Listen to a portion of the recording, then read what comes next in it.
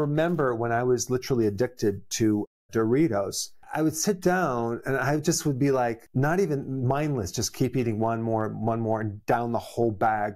And that's because of the flavorings were so amazing, but they didn't last. So I had to keep having one to keep that same fix going because I was addicted. And then what about this thing called monosodium glutamate? What is that? It will make a food taste better than it really is. It must have certain textures because people don't like kind of crumbly, dry, bad texture food. It must have a good mouthfeel in order for you to keep eating it.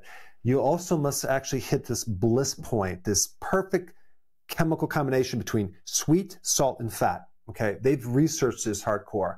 And then they use certain chemicals to increase this dopamine, which actually has a lot to do with different parts of the brain, like pleasure. And people kind of get stuck in this trap. So that's really the interesting thing about this. It's the intention behind the food.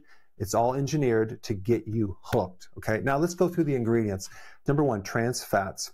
They are trying to ban trans fats. They're still in our foods in less quantity.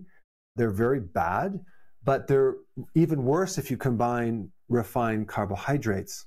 Talk about really destroying the liver. If you combine these two together, your liver is going to be in really bad shape. People never just consume one ingredient. It's always a combination. And even the CDC says that 1 in 3 people consume junk food on a daily basis.